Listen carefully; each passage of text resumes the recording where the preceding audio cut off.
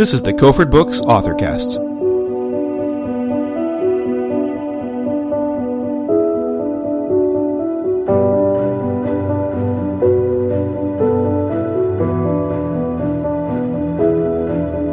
I'm your host, Brian Whitney.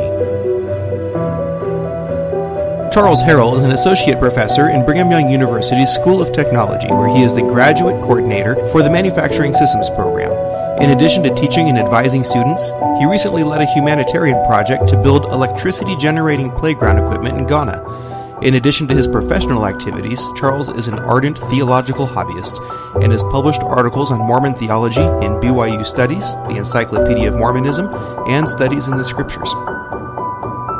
In This Is My Doctrine, the Development of Mormon Theology, Charles makes the case that the principal doctrines defining Mormonism today often bear little resemblance to those it started out with in the early 1830s.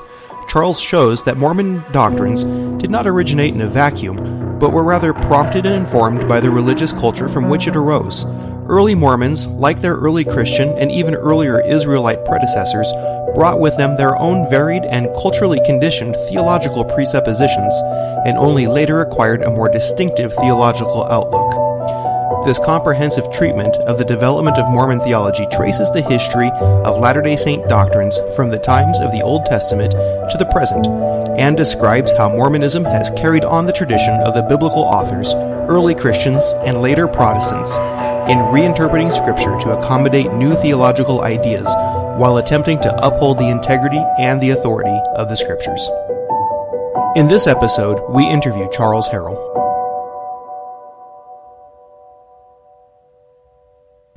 Charles Harrell, welcome to the podcast. Thanks for inviting me. Why don't you go ahead and give us a little bit about your background before we start talking about This Is My Doctrine? Okay. I grew up in Indiana, where my family joined the church when I was 5. I served a mission to Mexico. I got my bachelor's degree from BYU, my master's from the University of Utah, and a PhD in manufacturing engineering from the Technical University of Denmark. I worked in industry for 6 years before accepting a teaching position at BYU in the School of Technology, and there I've spent the last 33 years. Along the way, I founded a software company that develops and sells software for improving business processes and military operations. Religiously, I've had a lifelong fascination with Mormon doctrine and how we as Mormons interpret, or I should say misinterpret, Scripture. Growing up, I believed that the truths of eternity were to be found in the Scriptures and teachings of the prophets, so that was where I focused my gospel study. When I attended BYU, I read just about every LDS publication I could find in the BYU library, including the multi-volume History of the Church, the Journal of Discourses, all the conference talks up to the present time. All the while, I took notes on everything that had doctrinal significance, and I would assemble the notes and study them. And as I started assembling the pieces of the puzzle of Mormon theology, I discovered that some of the pieces didn't seem to fit so well, and that some pieces even seemed a little contrived in order to make them fit. I also discovered competing puzzle pieces, seemingly intended to fill the same holes, but in different ways. I struggled with how to make sense out of the doctrinal changes and inconsistencies I was discovering, but it wasn't really until I began to place doctrinal teachings in their historical timeline and examine them chronologically that things really started to make sense. That's when I started to realize that doctrine has a history and that it develops over time, not necessarily consistently and not always in a simple line-upon-line unfolding. And this is what got me thinking about writing a book on this phenomenon. Now, when you discovered some of these inconsistencies and changes over time, how did that strike you initially? Well, initially I went through all the different mental gymnastics that most students of the gospel go through when delving into Mormon doctrine. I looked for ways to make teachings harmonize with one another. Tried to use the Scriptures as a standard, but discovered there were even inconsistencies in the Scriptures. One technique that helped resolve a lot of the cognitive dissonance was simply privileging the teachings of the most recent prophets over the dead prophets. So it's sort of the living prophets trumping the dead prophets. When teachings were too incredulous or perplexing, simply place them on the proverbial shelf. And after playing these doctrinal mind games for some time, I finally came to the realization that doctrine, or at least our understanding of doctrine, simply changes over time. That's not a good thing, it's not necessarily a bad thing, it's just the reality of the matter. And these changes can result from a number of different factors: scientific discoveries, new historical information, changing cultural, social norms. The upshot of all this was a recognition of the evolutionary nature of doctrinal development and the human shaping of doctrine. Doctrines, it occurred to me, don't just fall out of heaven in the form of absolute truths. They seem to develop through human interaction with texts and ideas that are in the air. Now, that doesn't mean that doctrinal development is not unaided by revelation, only that there's a strong human component involved. Before you embarked on this adventure in learning about the doctrine and the development of doctrine, rather, who were you reading? I was primarily reading the works of the leaders of the church, going all the way back to Joseph Smith. My appetite for Mormon theology caused me to read all the doctrinal sermons of church leaders I could get my hands on, and I spent as much time as I could poring over the teachings of the prophets, particularly the prophet Joseph Smith. My belief at the time was that these were the individuals closest to the source of truth, so who better to read than the prophets? I was operating under an assumption that there was a systematic theology in Mormonism, and I wanted to understand it. This would have been the time when I was in my 20s and still had a fairly fundamentalist assumption about Mormon theology, supposing it to be uniformly consistent and without error. So mostly you stuck with general authorities, it sounds like.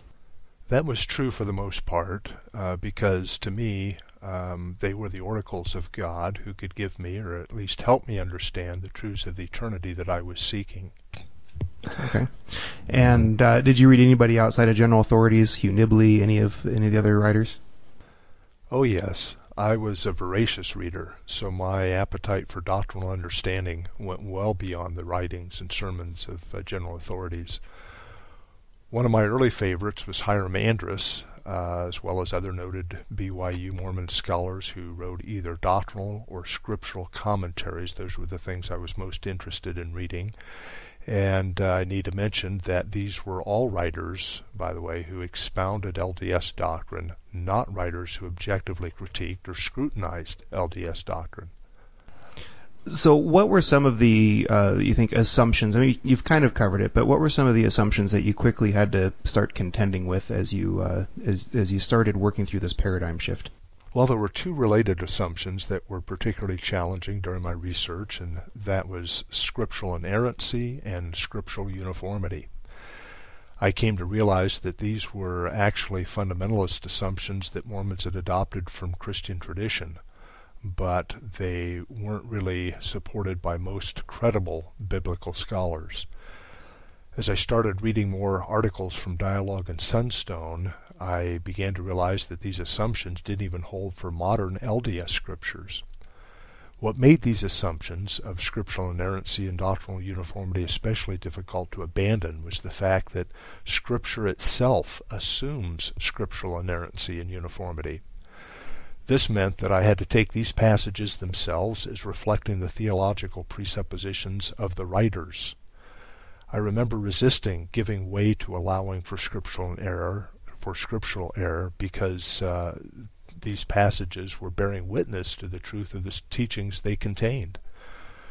So what I was forced to choose between was the self-testimony of Scripture and the evidence of error and change that exist in the Scriptures themselves. This was a tough tension to deal with. Ultimately, I came to the conclusion that the self-testimony of Scripture is itself part of the religious paradigm of the scriptural writers. This newfound awareness of Scripture led to another major assumption that crumbled for me, and that is prophetic infallibility. Now, sure, I accepted, as many LDS do, that prophets were not strictly fallible, especially when it comes to inconsequential matters, but I resisted letting go of the idea that they could err on major, fundamental Mormon doctrines. I felt certain that God would not leave us in the dark or confused about the most fundamental truths of the gospel. But once I discovered that even the most basic doctrine of the church are also on tenuous, shaky grounding, it caused me to rethink my entire LDS paradigm, including my perception of what constitutes a prophet. I no longer viewed a prophet as someone who merely transmits God's eternal truths to humankind, but rather as someone who, however inspired he might be, is still situated in a specific time, a specific culture, and is bound by the limits imposed by history and culture. This led me to the conclusion that the teachings of the prophets, including those contained in the standard works of the Church, are not infallible, and that they reflect the historical consciousness, the cultural sensibilities of the time. Rather than being God's response to man, they were seeming to me to be more man's response to God. Now, this doesn't say or doesn't suggest that I reject the inspiration of prophets. I just don't see compelling evidence that inspiration necessarily equates to consistent and inerrant teachings. How long did you work on This Is My Doctrine? Well, I had been dabbling in the idea for probably over 30 years. In the early 1980s, I wrote an article for BYU Studies on the development of the doctrine of preexistence in early Mormonism, and discovered at that time that the doctrine had gone through 4 or 5 major formulations before we got our current idea of premortal spirit birth. I began entertaining the idea that if this doctrine had undergone such change, dramatic change, there may be other interesting historical developments for other doctrines as well. I'd have to say that I actually began the book project in earnest probably about 15 or 20 years ago. One of the aspects of the book that made it take so long is that I wanted to expand the exploration of Mormon doctrine or doctrinal development beyond just the development that occurred since the beginning of the Restoration. I wanted to explore how similar doctrines developed in Old Testament and New Testament times, as well as in early 19th century religious movements which may have had an influence on Mormon thought. Then I traced how doctrines were taught in the earliest days of the Church, including in the Book of Mormon, then how they mutated during the Kirtland period and on through the Nauvoo era. Finally, I look at how they might have been tweaked up until the current day.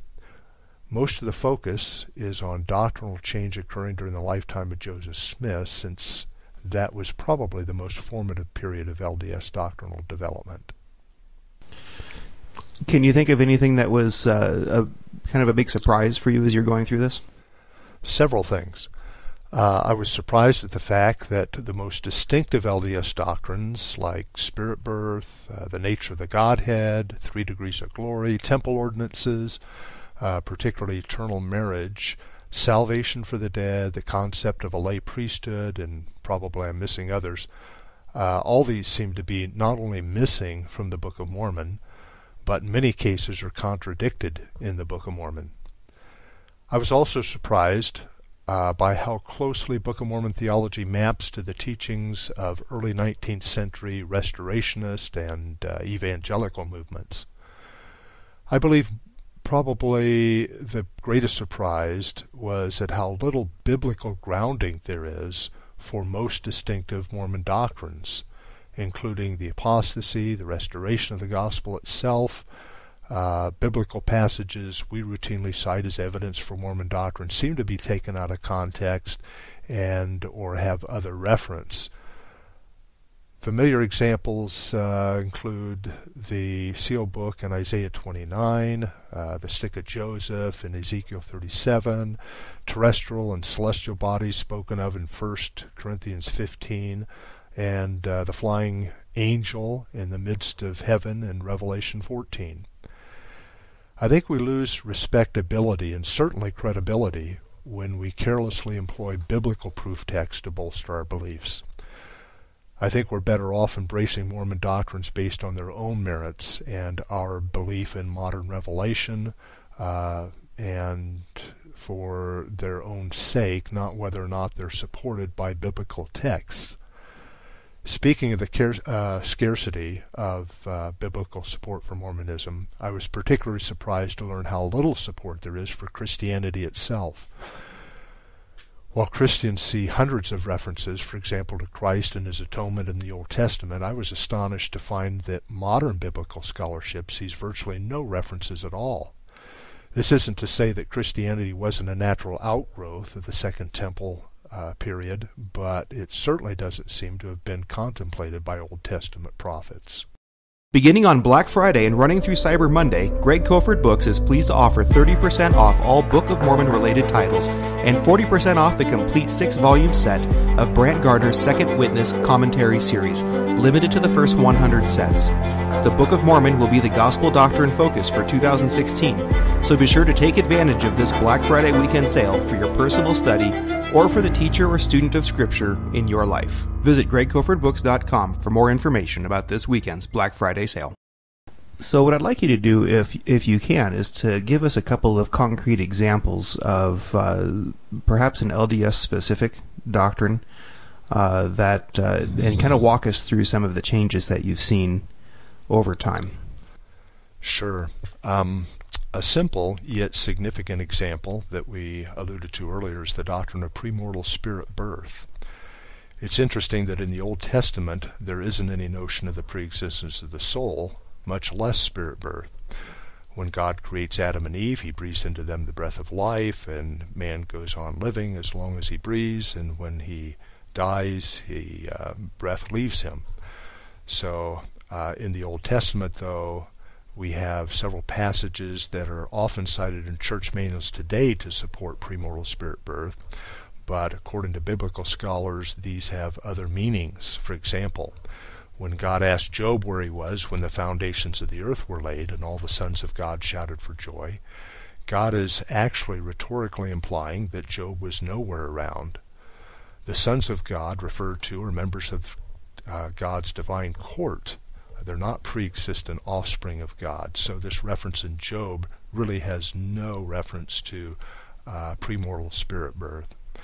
The New Testament similarly contains little notion of the idea of pre-existence, except for in the case of Jesus. The Gospel of John, in fact, uses that as one of the distinguishing characteristics between Jesus and everyone else.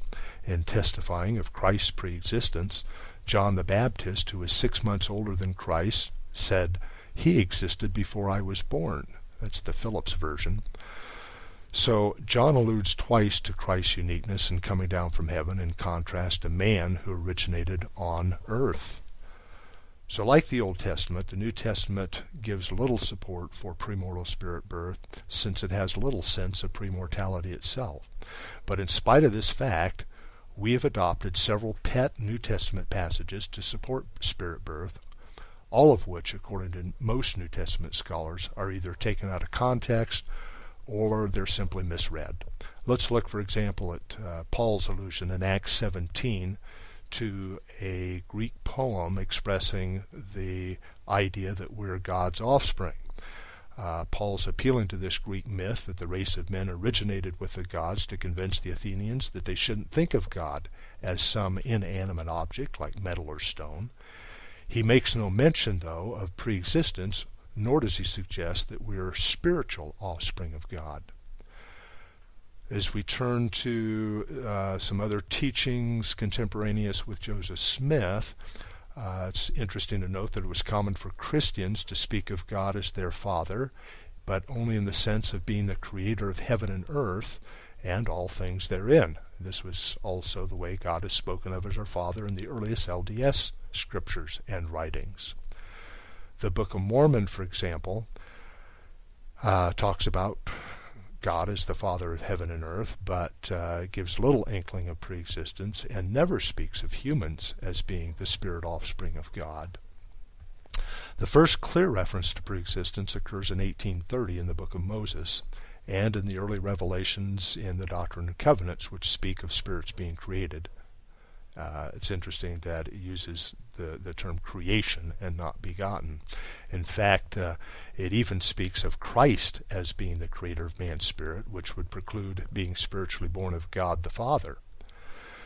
The early LDS concept of a spiritual creation echoes contemporary fringe teachings, which also speak of the first creation story in Genesis as being a spiritual creation. D&C 93, which was given in 1833, is really the first allusion to the idea that the spirit of man is derived from eternal uncreated intelligence, which is the same intelligence or light of truth that constitutes God's glory. This gave rise to speculations that the human spirit was the product of divine emanation, that spirits were not the offspring of God, but rather the offshoot of God. It was in 1839, I believe, that Joseph Smith first began advancing a doctrine of eternally existing intelligences, and this in fact continued to be his teaching throughout the remainder of his sermons and writings. He taught that in the beginning, God came down in the midst of eternally existing spirits or intelligences and provided a plan for them to receive physical bodies. So oddly, there's no contemporary record of Joseph Smith ever teaching premortal spirit birth, just as there is no contemporary record of him teaching that we had a heavenly mother. Later second and third hand accounts of Smith teaching these doctrines are not entirely reliable. The doctrine of spirit birth first appears in Orson Pratt's Prophetic Almanac, published in August 1844. And then do you see it continue to develop beyond Orson Pratt? Orson Pratt certainly got the ball rolling. Throughout 1845, it became a topic of immense fascination, culminating in Elizar Snow's poem, "O My Father," published in October 1845. So by 1845, all the basic elements we embrace today were in place. However, its convoluted past involving physical creationism, premortal spirit creationism, divine emanation, uncreated self-existing spirits have challenged later LDS doctrinal expositors who felt the need to harmonize all of these disparate teachings. Aside from the basic teaching taught by Pratt and embraced today that we are spirit children of heavenly parents, what I have seen occur at different times in the church is speculation about the role plural marriage plays in God's own marriage. There have also been repeated speculations as to why we don't hear anything about our Heavenly Mother or mothers. This question was again raised with the New Gospel Topics essay on our Heavenly Mother. One potentially major jolt to the doctrine of spirit birth came recently when BYU Studies published an article by Sam Brown challenging the traditional notion of a literal or procreative spirit birth. Brown suggested that Joseph Smith's final teachings point to more of a covenantal or adoptive father-son relationship between God and premortal spirits, sort of the way we become adopted children of Christ through the gospel. This interpretation of the record certainly has an appeal, a certain appeal to it, but it does raise some questions. In wrapping up, what do you hope that your readers will come away with from reading this book? I think I'd have to say that my primary goal was merely to share information that I found along my own pathway to understanding Mormon theology that I thought might be of interest to others who find themselves on a similar journey. I think of it as the kind of book I wish I could have read as I was beginning to challenge my own basic understanding about Mormon theology. What I hope readers come away with, then, is a greater appreciation for the way Mormon doctrine's developed, and perhaps a recognition of the finite and fallible shaping of these doctrines. I'm kind of reminded of the end of the movie Indiana Jones and the Last Crusade, where Indiana's father had made it his lifelong quest to find the Holy Grail. And just as Indiana and his father get their hopes up at obtaining the Grail, it slips through their hands for good. Indiana later asked his father what he felt he gained from his lifelong search for the Grail, and in response his father, played by Sean Connery, simply stated, illumination. I think many of us discover in our lifelong search to find the Holy Grail of unerring truth that it is also elusive and always just out of reach. So what I state at the end of the book is that I empathize with fellow Grail seekers who also find that the Holy Grail of religious truth and certainty is ever elusive and ultimately unobtainable. But I hope it does give one illumination about the nature of the quest itself and how humankind has responded to call to search for ultimate truth. This illumination regarding the rough and tumbling road of theological discovery causes one, I think, to be more humble and sympathetic to the faith quests of others. For me personally, I think I've become more tolerant and hopefully more appreciative of the diversity of religious beliefs found in the world today. It's instilled in me a bit of what Krister Stendhal calls holy envy, that feeling of appreciation for other faith traditions that I think is sorely lacking in the church, and certainly was in my early days in the church. Charles, we really appreciate your time, and we appreciate the hard work that you've put into This Is My Doctrine. It's a fantastic book. Well, thank you, Brian. That was Charles Harrell, author of This Is My Doctrine, The Development of Mormon Theology, available in hardcover and ebook from Great Kofford Books. Thank you for listening to the Kofford Books AuthorCast. Be sure to subscribe and rate our podcast in iTunes, and like us on Facebook to receive the latest news about our authors and releases.